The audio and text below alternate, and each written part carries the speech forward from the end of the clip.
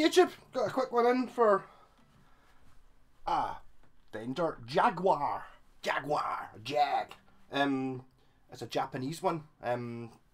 Serial number starts Q09. Does that make it a 2009? Kind of sits to be. It's a crafted in Japan, not a made in Japan. I can't remember what the significance is of that, but I remember my pal Andy's got a guitar and he was. I can't remember which is better. I think it basically just means up until a certain year they're made in Japan, and then after that they're crafted. I don't know what they are just now, or is it the other way around? Well, this is newer than that, and that's a made in Japan. So I think it's the same factory. It's Fuji Gen again, Fender Japan. Does it even say in the headstock? With synchronized floating tremolo, offset contour body. Yeah. So white guitars, gotta love them. Tortoiseshell scratch plate. Pickups with the mad. It kind of looks a bit like a saw blade. Runs on either side, which is what Jaguars have. What difference that makes, I can't tell. Of course, the volume control doesn't work when you're in the rhythm circuit. Now it works. I think I've now moved my tape measure to up there so I can always find it. I think these are 24-inch scale. It is. It's a 24-inch scale, so it's a shorter. Not really going to start arguing it's a short scale, because like a Fender would normally be 25.5 inch, a Gibson would be 24 3/4, so this is 24. So it's, and to be honest, it's not a massive feeling difference between like a Gibson and a Fender, so it's just a wee bit smaller. But the actual guitar body is bigger, so I mean it's actually. Do I have one? Can I get that one down? I'm just looking. Is it actually bigger than a Strat? See, it's like there you go. So I mean, the Strat looks wee, but it's a longer scale length. So I get a similar thing to when I play a jazz bass, which is not quite, but kind of not far off this body shape. The jazz basses just feel massive compared to a P bass, because P basses I'm used to. So I mean, I've had a couple of sort of a couple of Jaguars. I think the Squire one, or is it the Squire Classic Vibe? I remember doing work on one of them before. Much a similar layout. This one doesn't. I don't have the tremolo arm with me. It's got a switch, I think, which turns off the tremolo arm. I had this in for repair because only the rhythm circuit worked. So the owner, I'm just talking to him. He's going to come pick it up tonight, so I'm squeezing this video in just now. This is the rhythm pickup, which is this switch here is up the way, and on this you've got two roller controls, one being a volume, one being a tone. So as far as the owner's concerned, this guitar has only ever had the rhythm circuit, which is one pickup, the neck pickup, and a volume and a tone, and these didn't do anything. That's a tone, a kind of funny tone, so it's a funny value, not the usual value, and volume. I do quite like the roller controls. I'd like to see them in more guitars. Yep, so down here we've got, this switch is up. When this switch is down, it puts on these, and we've got an on-off, an on switch for this pickup, an on switch for this pickup, and a strangle switch, which is actually, it's a high pass filter. Basically, it's kind of along the same lines of what I've been putting in Strats when I bought a big box of caps by mistake. But I've been putting them on a knob. This is just a switch. So if we go into, so this is the first time the owner has ever heard the bridge pickup. Turn the volume up first though.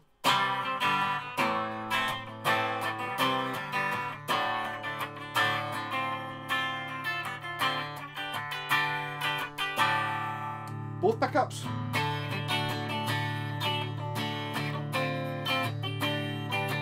And now this is the volume control. The volume control's got a very sharp roll off.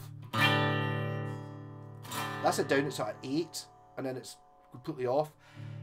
I don't think the pot's burst. I think that's just one of those things that's like one of the quirks of a Jaguar, is it does that.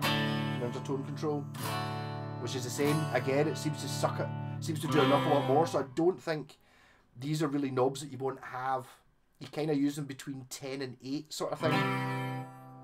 Once you go below that, it seems to just cut away. Same with the tone. Yep, so, and then you get the strangle switch, which, so this is both the pickups on, this is the strangle switch on. Which is, the strangle switch is, I'm calling it the strangle switch, is the high pass filter. I'm not sure, it's probably got its own technical term. I find these are really useful. See if you've got like a humbucker equipped guitar and you put one of these in, it makes it sound like a single coil. Whereas you can hear it's making these sound really jangly. And then who knows what Leo was thinking when we were designing these things. And then you've got so neck on its own. So just out of interest here, here's we're in. This switch here, you've got it up as rhythm circuit, so that's the lead circuit. So this is the neck pickup through the rhythm circuit with the volumes up at full. To the lead circuit. When I put it into the rhythm circuit, there's something else in there. I thought there was. Because that's both these tone, the volume and tone at full and the volume and tone at full. This is rhythm circuit.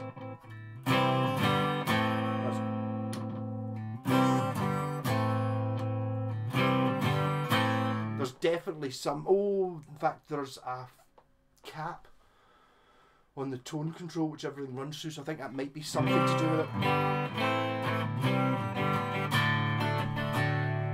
I'll stick on a wee rhythm track if I mess about with a Jaguar.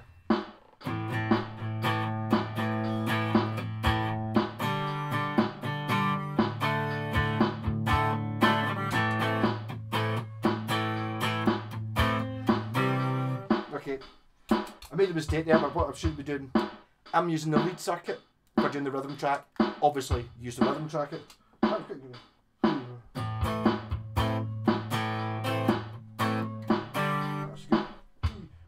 Boom, boom, boom, boom.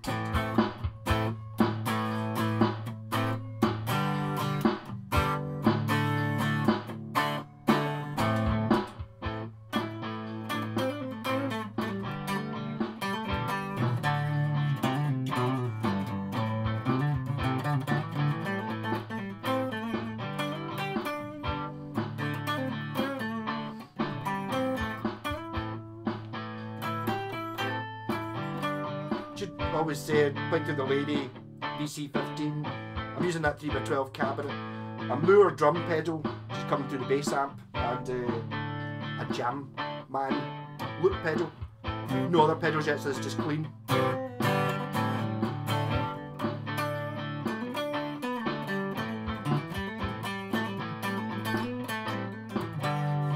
to turn the tone on.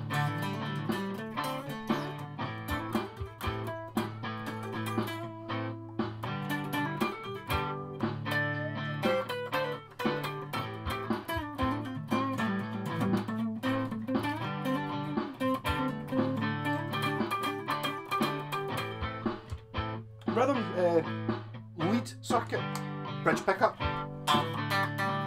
Yeah.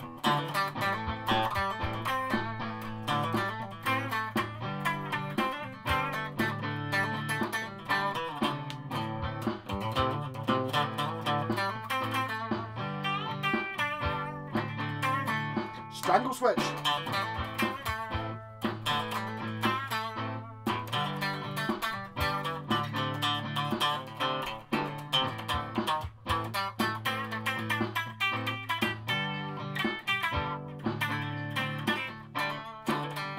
See why it's called the strangle one switch. Turn it back off.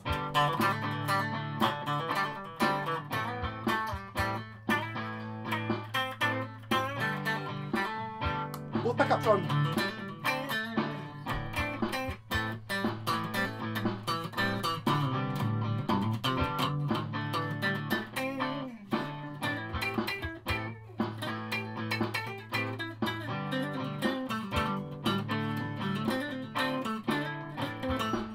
Joyo overdrive pedal, the Joyo US Dream.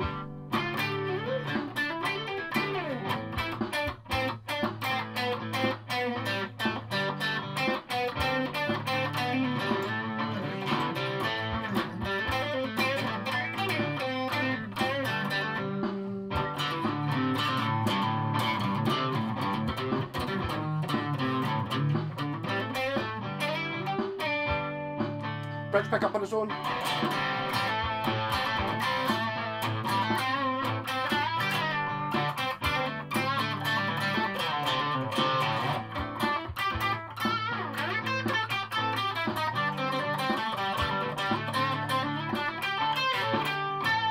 Rhythm circuit.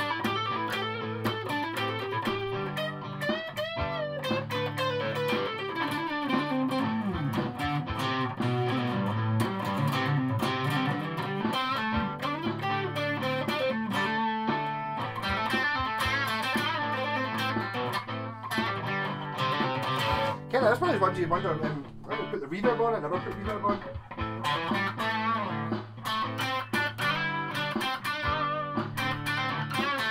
That's it. Maybe it's just the way it looks, but I feel this should be like a sort of surfy type thing, so maybe get the delay on as well, maybe. I've never turned the delay on ever, even know which one the delay is, that one.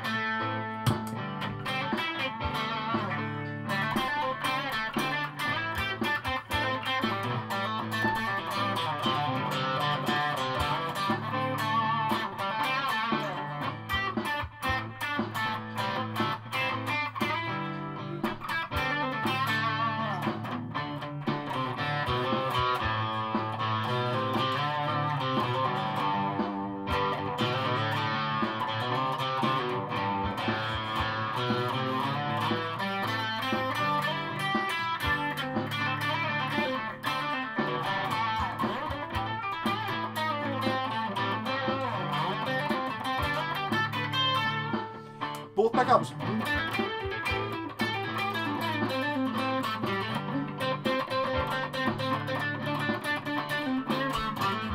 Not a fan of it. I just sort the reverb in there. I like it clean.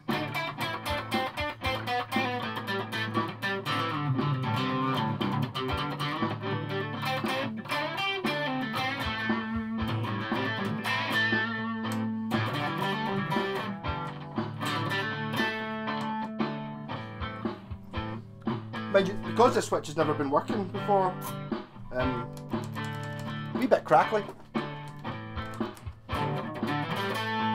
Not anymore.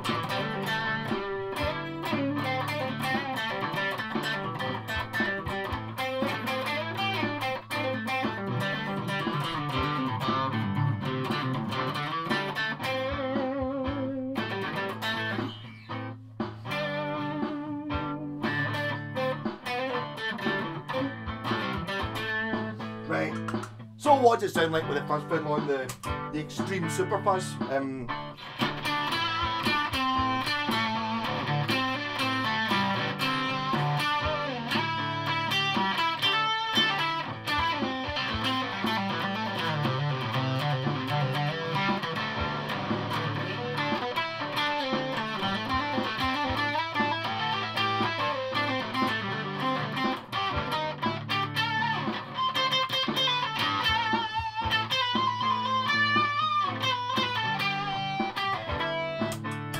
Different fuzz pedal.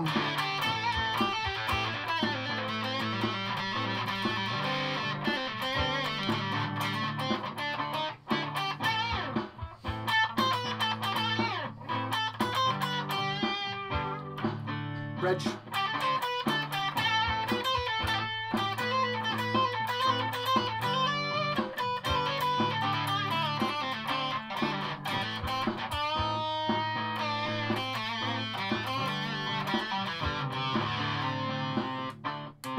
Deck pickup.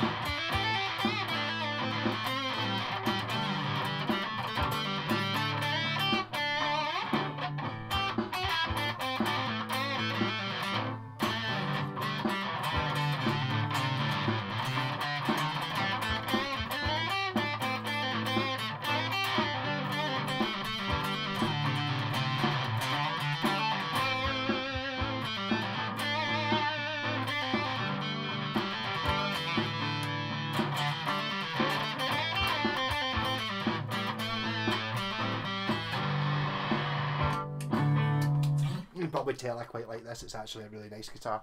Yeah, but what a difference this is going to make. I don't know how long the guy had this guitar, but he said that when he got it, the treble circuit, nope, the lead circuit wasn't working, so it was basically only working with this switch up. So I mean, now he's got loads of sounds. I think the original idea was that you're meant to have like a rhythm and a lead sound, so you'd set this up for, you know, like strumming. Then for a solo you'd have a different sound. It makes sense, I suppose. So I'll go over it again. When you're in up here, you get the rhythm circuit, which is just the neck pickup with a volume and a tone roller here, and there's some sort of cap in there or in the other circuit. And then when you put it down the way, you've got an on switch for each pickup. So if you've got the neck pickup on, and then you've got a volume and a tone here. But it does sound different than when you've got the neck pickup on in rhythm mode. So there's something in there. There's a capacitor somewhere. I wasn't paying much attention. Basically, when I got it to work, it was like, yay! And then, so you get the two pickups, and then the last one's the strangle switch, which I don't know if you ever really use it. Makes it very thin sounding, which actually might sound really good with loads of distortion.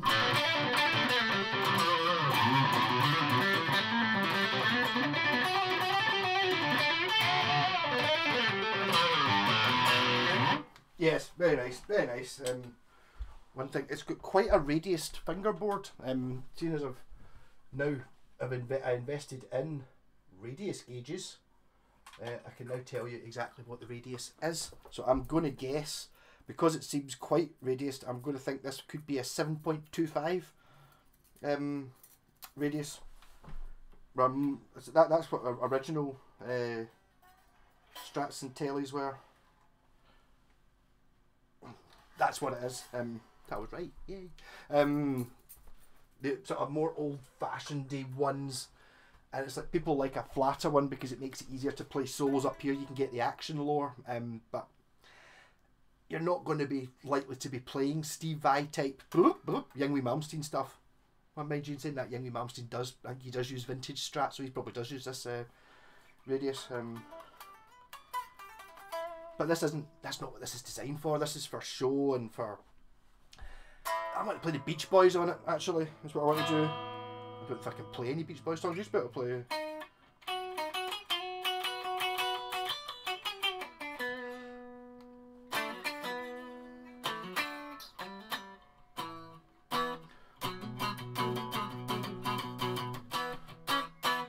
I can't remember how you play it. I used to be able to play Surfing USA and it was great.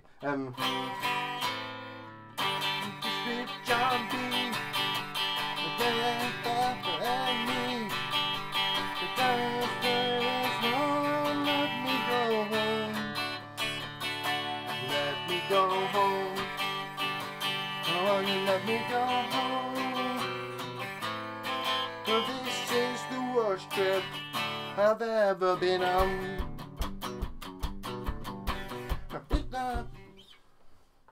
I don't think I'll get a copyright strike for that. Yeah, so lovely guitar. Basically, it's the same quality level as that. It's I assume it's still Fujigen building them.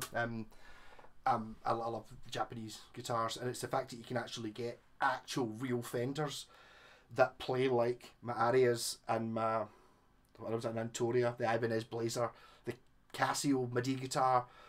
That area, okay, that West Tone's a Matsumoku, but similar quality levels. They're great. So I'm maybe. He's not offered to swap it for anything basically, but if he had, yeah, I do like it. It's very nice. There's definitely a jangliness you get. I think it's something to do with, see, there's quite a big distance between the bridge and where the strings terminate. So this thing here, I think, has a sort of overtonesy type thing for when... and also the fact it's a slightly shorter scale. But I think, see, because you've got this big extra bit of string here, I think that sort of offsets the fact that it's a shorter scale. So they're normally like a on a Strat, you know, the strings basically stop there, or a Telly, the strings stop there, whereas in this one they go all the way to here, so I think that alters the tension, so even it is a slightly smaller scale length, I think the strings on it seem a bit right. They maybe are they a little bit bendy? Not really. Anyhow, yes, I would jump at one of these.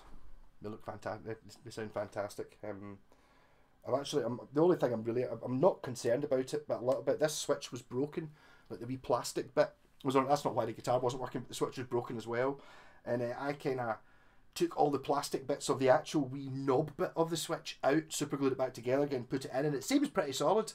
I'm going to suggest to the owner that he maybe just buys one. I think he only lives 10 minutes away, so if he maybe just buys one anyway, so he's got it in the gig bag sort of thing. It's a 2-minute swap over. It really is a case of 2 screws to take it out, and then 2 screws to take the switch out, and then 2 wires to swap. The earth wire and the signal from the pickup wire is all that's going on to it. So it's really easy and a 5-minute job. Later on. Rock on! Catch you later!